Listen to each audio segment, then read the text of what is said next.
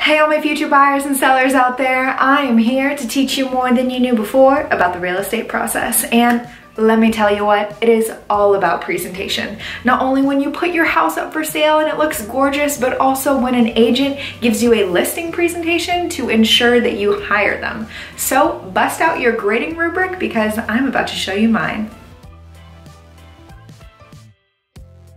Hey, it's Ella with Ella Estate Realty and welcome back to my channel. Now, before I convince you, your friends, your family, your parents, and strangers on the street that you should all be listing your house with me, I'm gonna have to ask you to hit that subscribe button so you never miss any real estate knowledge. And if you love real estate as much as I do, definitely leave me some love and some likes on this video. Now, as for today's topic, we're talking all about a listing presentation. So I'm completely curious if you guys have been through one, sat through one, listened to any of that, and ended up hiring the real estate agent afterwards. Let me know in the comments down below because I love a good story. Kicking off my listing presentation, I actually break it into 2 appointments. Sorry, not sorry. I like being prepared and I want to give you specific numbers. And if I don't know what's going on inside your house the first time that I sit down with you to give you numbers, then I don't think they're going to be as accurate as they could be. So I like to do a 15-minute walkthrough of the home where it's me and the homeowners. They're telling me more about the house and I'm jotting down notes feverishly about different things that I think would be value-adding actions or things that I think will really benefit us in the comps when I run them.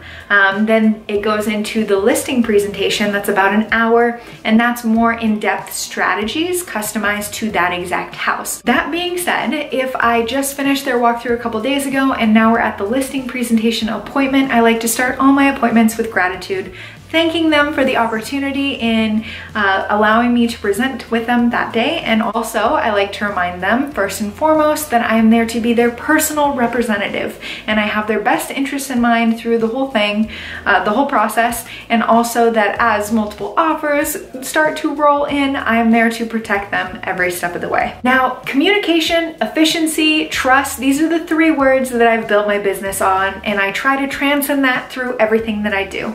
And the same is applied when I'm trying to explain to sellers in how the best way to get their house sold is. Try to speak as concisely as possible and even a little creative to get the points across. I love the simplified explanation of it takes 5 rights to get your house sold. Now, the first right is getting your house right. That means getting it in tip-top shape, model condition even. Second is yard right. I mean, if HGTV has taught me anything, it's all about the curb appeal. Third is getting your marketing right, getting in front of as many buyers as possible. Fourth is pricing your house right, not only just picking an online evaluation, but being strategic in what price you put it up for sale for. And lastly, the 5th one is picking your trusted real estate agent right, making sure that we are a great match professionally and that will continue on that relationship through the entire transaction and years to come. Now, speaking of communication and being concise, I try to set expectations for the appointment. Sometimes it can be a little overwhelming thinking you're gonna sit for an hour to talk about your house. But really, I'm just gonna touch base on the 5 rights and how it benefits them in their house.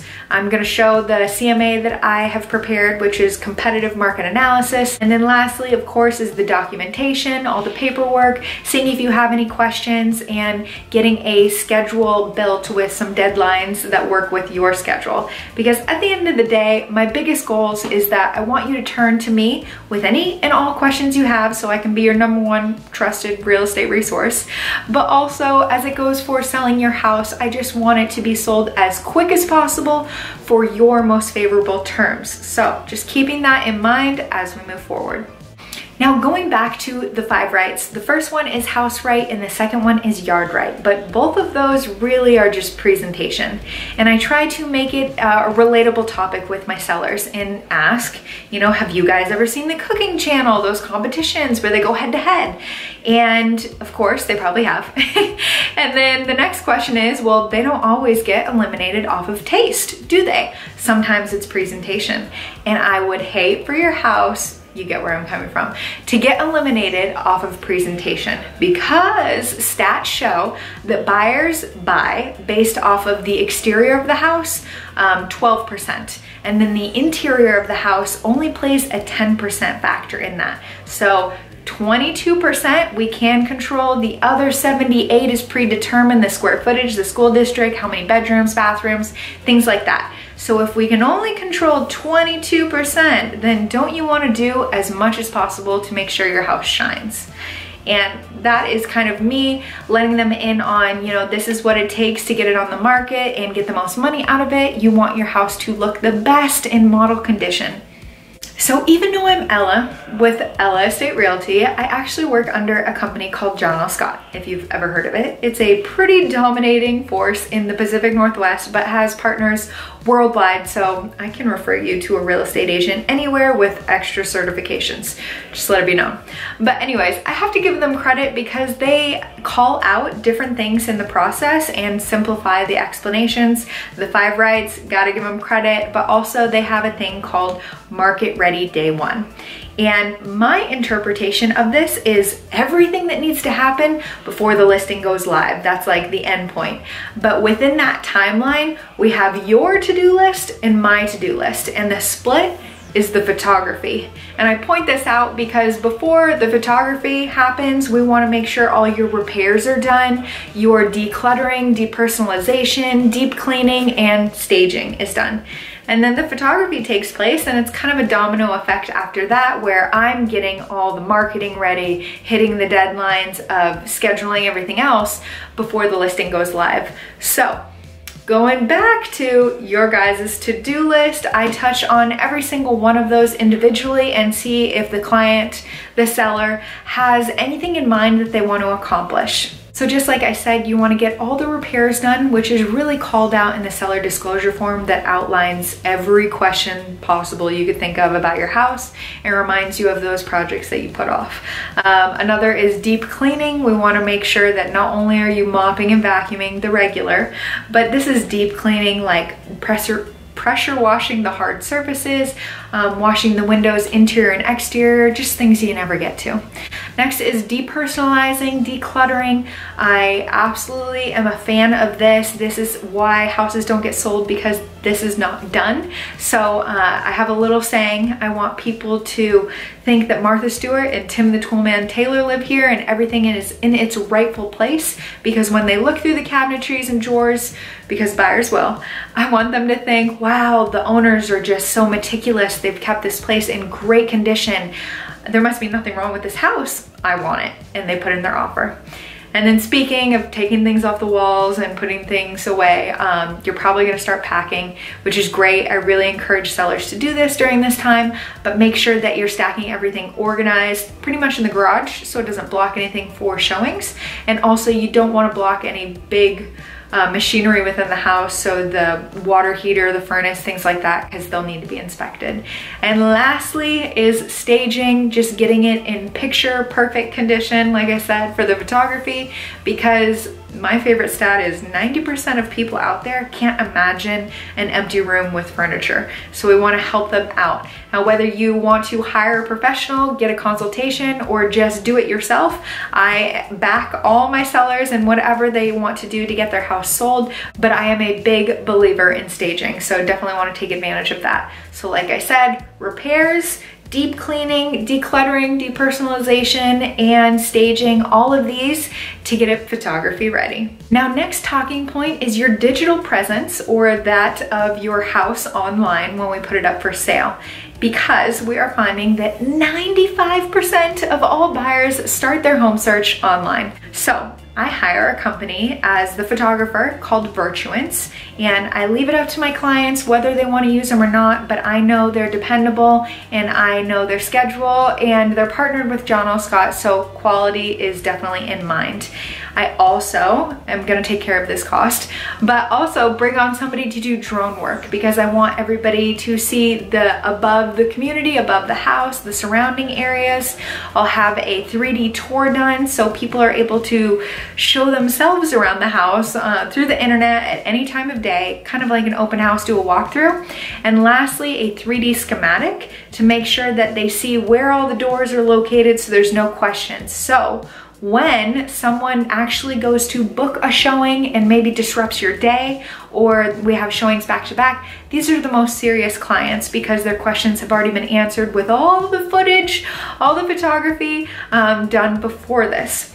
And side note, I ask my sellers to be present when the photographer is there because I want to get their feedback. I want them to be involved, but also sometimes the photographer needs to move some of the furniture around, and I don't want to do that without asking or hurt anything in the house as well. So I would schedule it around my seller's schedule to make sure that it works best for them. The next right up is market right, and I love this one because it takes a little creativity, but I like to open the conversation with asking the sellers if they had any form of marketing in mind, or advertisement, I should say, because I like to look at the difference between advertising and marketing. Advertising is the tools that you use, the sign in the front yard, the flyers, things like that, but marketing is the strategy that you implement, and that's what I'm there to do. And from a geography standpoint, how I implement my marketing plan, I like to look at first the house. You know, within it, we're doing staging, photography, 3D tours, and the schematic. And then we go to the exterior. We're doing the drone work. We have the sign in the yard, the flyers, all printed and beautiful. And then we host an open house where we invite others, but also in the neighbors, and push it out through the MLS. Then we take it to a 10-mile radius where I boost your listing through Facebook, and we're able to choose the 10-mile radius around your house. And you can also share this with your friends and family. I'll share it with my friends and family to get in front of as many people as possible. And then I take it statewide. So as soon as it gets pushed through the MLS, every real estate agent in the state is able to see this house listed, and countrywide, worldwide, it gets pushed out to those Zillow.com, Realtor, all those things. And then lastly, I'm with John L. Scott. Like I mentioned, they have worldwide partners, so everyone within their network is alerted that your house is for sale. So really, we got you from all angles, worldwide, from your house out, and I just want sellers to know that our end goal is to get in front of as many prospective buyers as possible. Now we're getting to the fourth right, and that would be price right. This is where communication is really key, honestly. Figuring out what sellers think their house is worth, what's going on in the market, and figuring out a strategy to go along with that. And then knowing the difference between, you know, how much your house is worth, how much you think it's worth, and how much you should price it for, because these are three completely different numbers sometimes. And then with pricing, figuring out the mindset of, do you want to do it below market value, above market value, at fair market value? What are the comps showing? And that's when I bust out the CMA, so we're able to see what your direct competitors are in the active market, what's gone pending at what price, and what's sold in the last couple months, so we can see, you know, what the market used to be and be able to figure out a number from there. So like I said, you can definitely find evaluations a lot of places on the internet, but sometimes it's good to have somebody in person, a human to talk with back and forth. But I changed that, and this is a little old, but as soon as I do that, what will it come out to be? Because the online evaluations are a great starting point, but sometimes like throwing a dart at a dartboard, you don't know if they're up, down, or sideways. Dun, dun, dun, dun. We made it to the last right, which is picking the right trusted real estate agent for you. Not only is this an emotional roller coaster, but you want a good professional match too. You want somebody that knows their contracts line by line, or when you're in a multiple offer situation, can explain which one is the best for you and legally help you through it.